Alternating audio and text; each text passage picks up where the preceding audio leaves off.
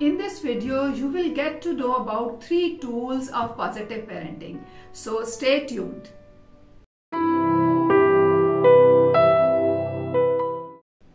When we talk about parents, the first person that comes in mind is mother.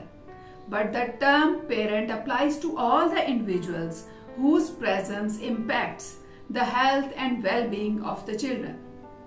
Like the biological parents, adoptive parents, foster parents, elder siblings, and the relatives or non-relatives who play a meaningful role in the child's life.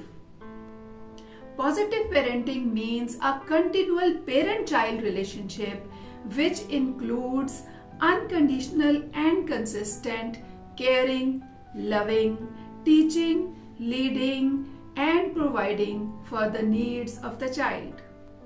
There are many tools of positive parenting. In this video, we will talk about 3 effective tools.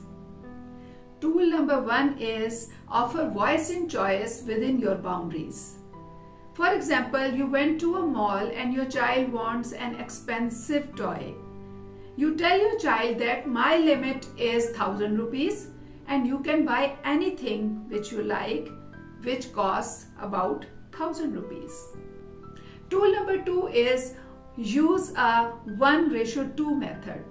That means for every no, there are 2 easy yes. For example, your child wants to go out with his friends and you can't allow him. Then you will give 2 options to the child. Okay, you can watch movie, any movie you want, and you can have something to eat. Tool number 3 is very important. This is ask, don't tell. Mostly we tell children, but if we ask, then there is a difference. Suppose you have decided with your child about mobile usage time and the time is over, so you tell your child, okay, the time is over, so put it back, don't use it now. Rather than telling your child like this, if you ask your child, okay, this is the time and we have decided about the time of mobile usage. What was that? Do you know? Another example is, suppose your child is crying and wants something and you tell your child, stop crying, don't cry, why are you crying?